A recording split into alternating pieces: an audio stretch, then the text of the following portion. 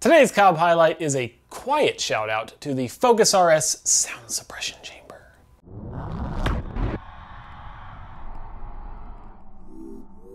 Usually making noises is part of the fun of modifying a car, but not always.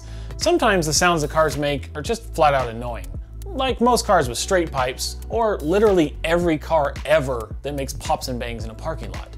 And in the case of the Focus RS, they can develop a bit of a whistling habit.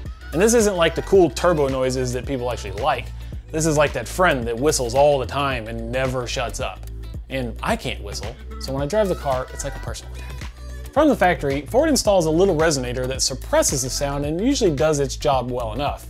But when people start making mods and upgrade to an aftermarket intake, that annoying whistle tends to get a lot louder and the stock suppressor can't keep it quiet. So the fix is just a bigger one.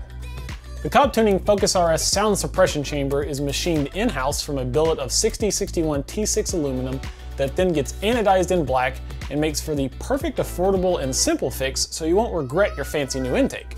It's a pretty simple install that only has a few steps, but a pro tip is to make sure to have a set of 45-degree snap ring pliers as they help a lot. Also, this guy doesn't require a tune or any changes to a tune that you've already got.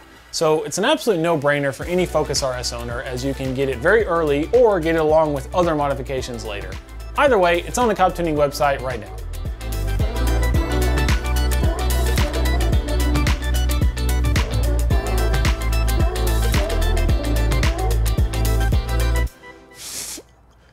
I can't whistle. Oh, almost.